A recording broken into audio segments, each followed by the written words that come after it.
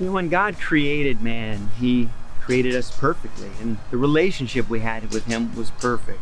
The garden was perfect, green, produced vegetation, and life was good. But then sin made a mess of things. Our relationship with one another was challenged. The garden, well, it was a mess. God said that we would work hard by the sweat of our brows.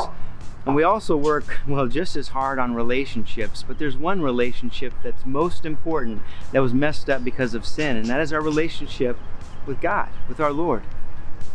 And so God went to work. He created the perfect work of reconciliation.